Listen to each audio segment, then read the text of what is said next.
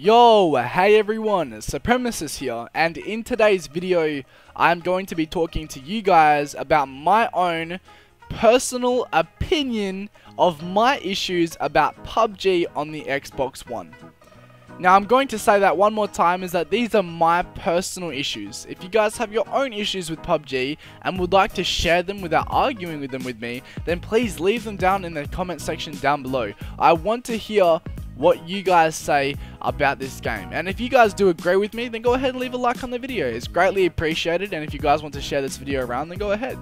Now I'm going to go ahead and leave the timestamps on screen right now of what I'm going to talk about, or the topics of those timestamps. It's also going to be in the description down below. So the first thing that I would actually like to talk about is my own personal issues that I come across more or so compared to the ones where are just a general aspect of the game that might not be affecting most people. So the first thing that I would actually like to talk about is game crashes. Now, I cannot stress this enough, that I do not know how many times, it's been about 18 times now since my Xbox has crashed, since I've landed, since I've been in a car, since I'm trying to swim, since I'm trying to do something that's extremely important, maybe even a 1v1 situation, and my game crash. Now what I'm talking about is when someone's AFK in the middle of the street because their game actually crashed. Now I just think to myself that what a poor kid, you know. They're sitting, they didn't even mean it, the game crashed, they're AFK, and there's literally nothing that they can do about it other than restart their game and try and get in the next 2 minutes and just hope that they're not dead. Now, I experienced this, I don't know how many times, over and over and over again, being in the more important times. It feels like the longer I leave it alone and not talk about an issue like this. They make a lot of money on Steam for this game, so they should have a good running game, or some people who know how to fix issues like this. Now, there really isn't a lot to talk about in categories like this, they're really just category by category, so I'm going to go ahead and move on to my second point. My second point is keyboard and mouse users, or ZIM users, on the Xbox One. I really don't like you. The reason why I say this is because like a game like Rainbow Six Siege, when people use a ZIM or a keyboard and mouse, it puts everyone else at a disadvantage. Now, talking about keyboard and mouses, if most people who actually have a keyboard and mouse have a computer, and they most likely have already clocked in at least 500 hours into PUBG on computer, so they know exactly what to do. They know exactly how to aim, they know exactly how to play the game with a keyboard and mouse, so they jump in and they're dropping 50 plus kills in a single solo game. Now that's a bit of an over-exaggeration, but what I'm trying to get at is that they put everyone else using a controller trying to learn the game as well, using basic Xbox controller settings, which I would get to the settings in a moment, is that we get put at a disadvantage. So I really hope that PUBG doesn't release like a ZIM or something that is compatible with keyboard and mouse and controller. Now, I'm not sure exactly how it works, but I'm pretty sure they send out an update to all ZIM users or something where they can go ahead and plug their keyboard and mouse into PUBG on Xbox One. Now, they most likely will do it, and we most likely will get dicked on the Xbox One on PUBG. But you know what, fellas? We've been dealing with this for a very long time, and I just think it needs to stop. Now, the next thing that I would actually go ahead and like to talk about is the settings. Now, this isn't too bad in itself. Don't get me wrong, it's fine. I can sit there and hold X and work the game completely fine. There's not a problem in it at all. But when I went into the settings and didn't see that not only could I not change the music and how goddamn loud that thing can be sometimes, I couldn't change my game volume. I couldn't go ahead and change my ADS settings to a point where I was actually comfortable with it. As you guys know, with the gameplay settings and stuff like that, there's none. There is no gameplay settings, there's no audio settings, there's literally only like ADS settings for your guns and enable controller vibration and I'll actually go ahead and put the settings on screen right now because I don't actually know what there really is, being as little as it is. But as you guys know, that there really is only just ADS settings for your 2x scope, your 1x, your 6x, etc, etc.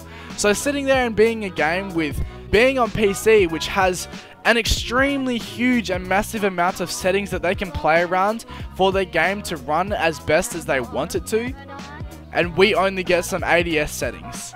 Now, this is my issue. This has to be my biggest issue because I actually made a video on this yesterday. Now, my video was the best settings for PUBG, and I know that I had the default settings. Now, what I want to go ahead and say for anyone who watched that video yesterday, I would like to apologize for you guys for not giving you a specific settings, because it really is up to a personal preference in my opinion. Now, a lot of people disagree with that. A lot of people expected me to have a specific settings for them to go ahead and use, and honestly, there really isn't. It's really up to personal preference, but it was my opinion of the best settings in the game, which are the default settings. Now, the tip that I actually made in that video was going ahead and turning your controller sensitivity up. Now, when you do that, you guys can compensate for the recoil more, and you guys can follow players a lot easier when they're running across the field.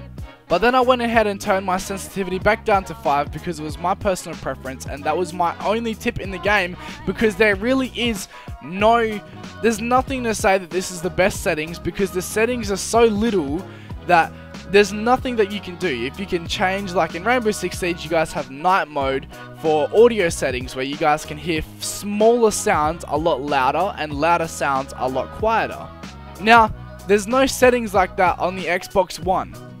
At all. There's no audio settings, there's no settings that we can go ahead and use to change to make it so that we are comfortable with exactly what we're changing, and there's nothing that we can really change to an exact sensitivity where we feel that we will not potato on anything anymore.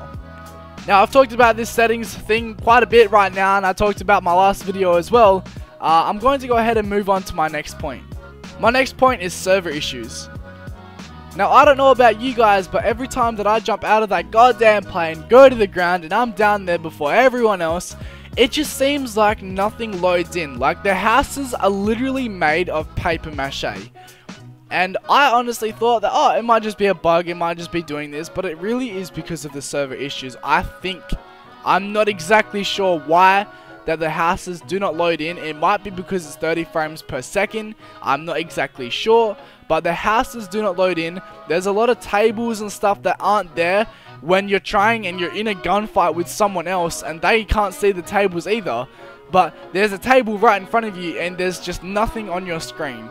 Now, what I have with this issue is that because I'm in Australia and I'm pretty far away from all of the servers that are available right now, especially the North American servers and the Europe servers. The closest servers that I'm nearest to is the Asian servers. Now, that is completely fine. Asia servers are completely fine in my opinion, and anyone who lives in North America and Europe are completely fine with their connection. They do not have connection issues like I do and like some other people might have as well. So I would just like to say that I really think that they need to release some more servers in specific areas other than just these 3 main servers, because they've been developing this game for quite a bit and they have a very high paying game on their payroll right now to go ahead and release servers in some areas where Xbox One users can actually go ahead and play the game on a 40 to 60 ping in the actual game. Now, as you guys know, that there's no settings to change something where you can go ahead and look at your FPS in game, because the settings aren't in depth at all to a standard 40 to 80 ping. Now, I don't know about you guys, these are just my personal opinion and my personal issues with PUBG on Xbox One. There's a million other things that I could go ahead and talk about, but if you guys do agree, then please be sure to leave a like. If you guys don't agree, that's completely fine. Leave me your guys' thoughts down in the comment section down below, and we can have a conversation down there without arguing about things. So with that being said, and with that out of the way, I hope you guys enjoyed this video, and I'll talk to you guys in the next one.